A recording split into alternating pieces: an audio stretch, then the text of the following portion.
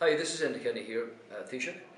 I'm happy to be in Tipperary this evening in Templemore for a night to launch the campaign for Noel Coonan TD, along with our colleagues and fellow candidates Marie Murphy and Minister Tom Hayes. I'm on thefinest.ie and happy to be on thefinest.ie. But I come here to explain to people the plan, the long-term plan that Fine Gael have to continue the country's good fortune. And that plan sets out as to how we can create 200,000 new jobs in Ireland between here and 2020.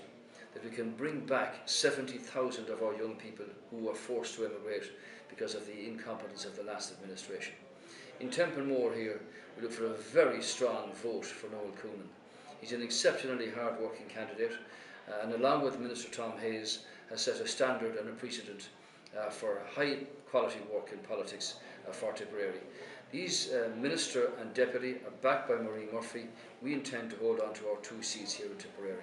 So look forward to the full participation on finest.ie between here and the close of polls on the 26th of February to see that 2 Fine Gael seats are returned in Tipperary. Thank you.